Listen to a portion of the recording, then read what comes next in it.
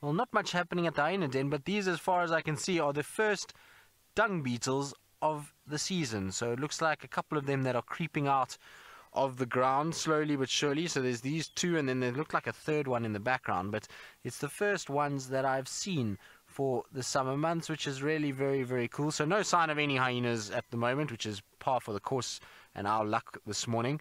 And so at least we have some dung beetles, which can make me excitable and is really cool to see. It's not something we have seen much of recently, so really, really cool. And this is an interesting type of dung beetle. It's not one that we see very often.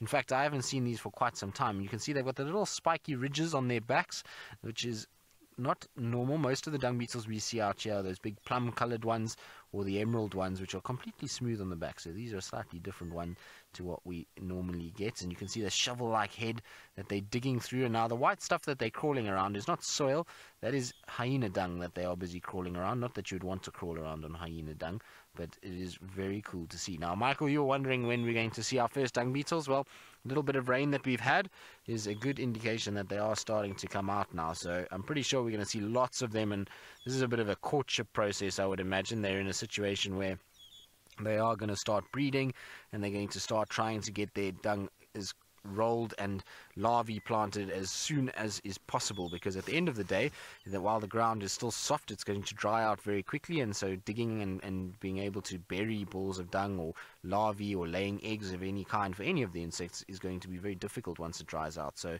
they need to make hay while the sun shines, so to speak, or while the sun doesn't shine, actually, is probably a better way to put it, and to be able to then find dung, one, and two, then to lay larvae while it's still wet soil.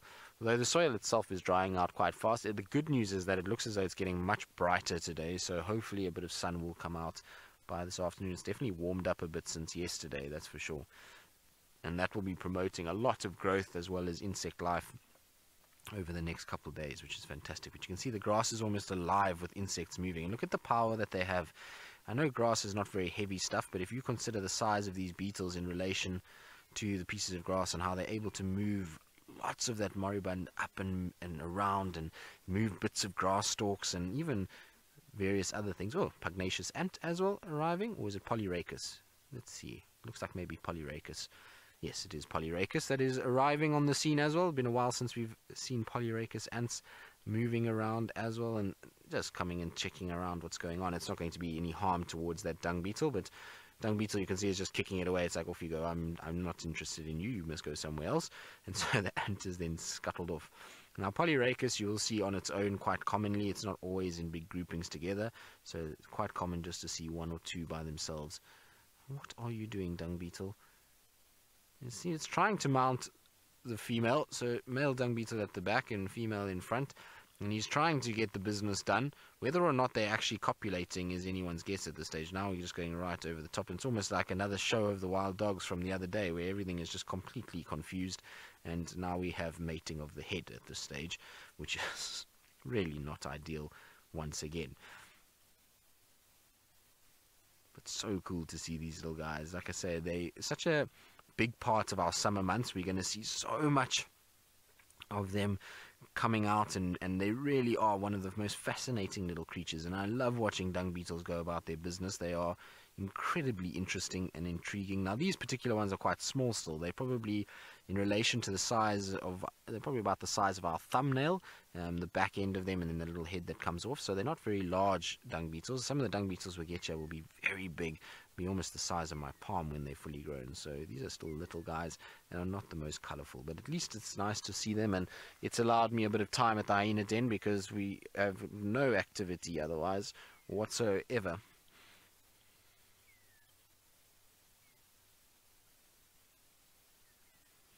Tina from New Hampshire, you're asking if dung beetles will have specific types of dung that they utilize and need. No, not really. They tend to target more the herbivorous animals like elephant and rhino and hippo, those that are hindgut fermenters. So zebras would also fall into that, I suppose.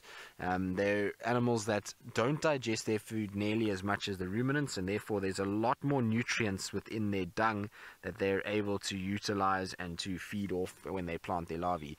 In this situation now, these beetles are not actually eating this dung. You can see they're not harvesting it, they're not rolling a ball out of it. That dung is hard and is dried very hard, and so it's going to be impossible for them to harvest that.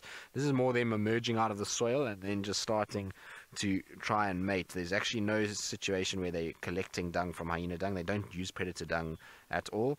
They'll use ruminants sometimes, but most of the time will be elephants, hippos, rhinos. Buffalo does get used from time to time, but generally they've so overutilized the nutrients out of that dung that there's not much for the larvae to feed off, so they prefer the animals that have not digested their food nearly as much when they want to roll up balls and feed off them. And it's amazing how quickly these guys will dismantle a ball of elephant dung.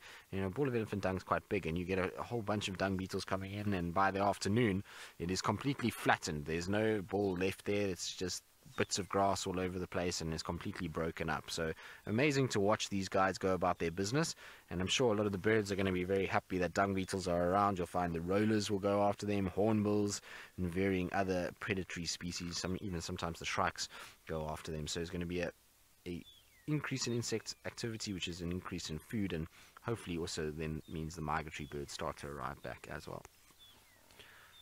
Now, talking about birds, in the background you might be hearing a call, an incessant squeaking call, and that is from our magpie shrikes that have just flown away. Of course they would have just flown away. Again, like I say, it's one of those mornings where things are just happening like that, where trucks are going off the property, hyenas are not at their den, and birds are flying off when we want to show them. At least the dung beetles have been cooperative, although this dung beetle looks like it's on its back now and struggling to get, come on, there we go, righted itself. Sometimes the ship does go a little bit awry and they have to then right themselves again. CP, I have never been bitten by a dung beetle, to be honest. And the thing about any beetle is it's only going to be attacked by the beetles that do bite. So things like the longhorn beetles and those kind of things are only going to bite you if you pick them up and play around with them. If you just watch beetles like this, it's very seldom that they're going to come flying towards you and attack you with vicious jaws.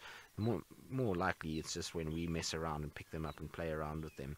If you leave beetles alone and you don't do that, then no, you won't be bitten. But dung beetles, most of the time you can pick them up. They don't have very big mouth parts because they're not predatory insects. They're not going after food items that are moving and that they have to dismantle, and so generally they don't have very big mouth parts at all. It's very small mouth parts that are just there to process bits of vegetable matter more than anything else. So they won't really bite humans, and I've picked up many a dung beetle in my life, and I've never had an issue with one of them biting me.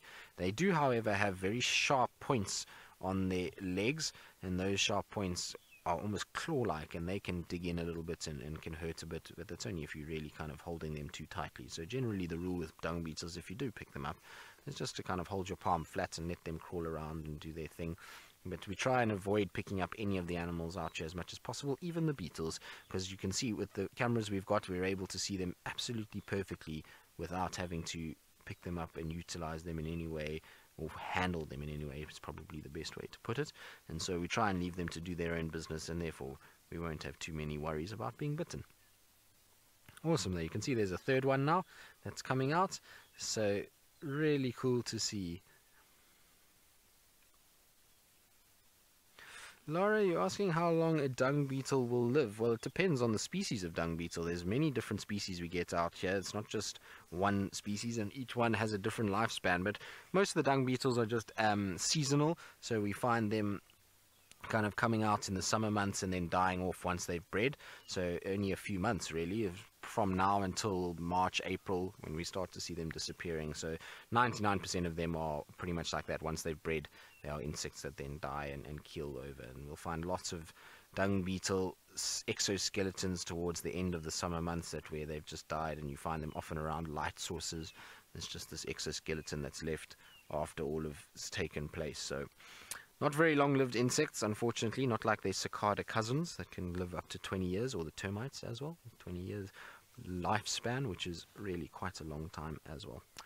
Right, I think we're going to leave our little dung beetles. No sign of any activity whatsoever at the den site of the hyenas, so